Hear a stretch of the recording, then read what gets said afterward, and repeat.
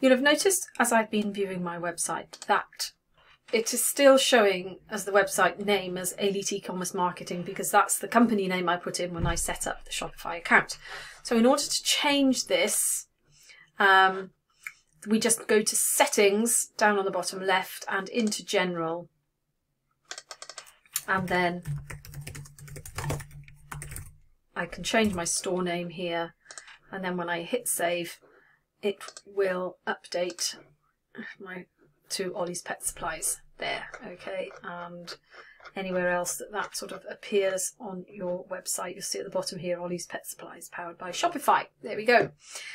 You do need to remember to come in here, obviously, and update if you've got a legal business name here and to enter your addresses.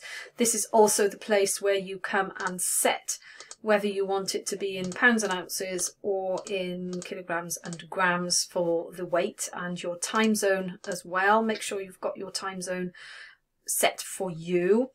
You can add prefixes. So by default, order numbers will start with 1001 because nobody wants to have an order number 1.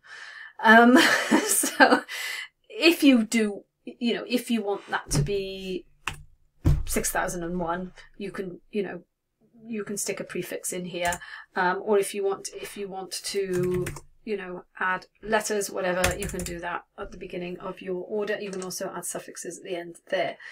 And this is where you also set your store currency.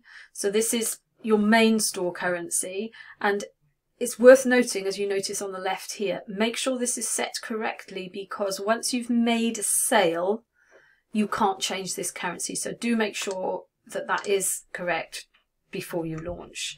But that's quickly just looking at the general settings for your store.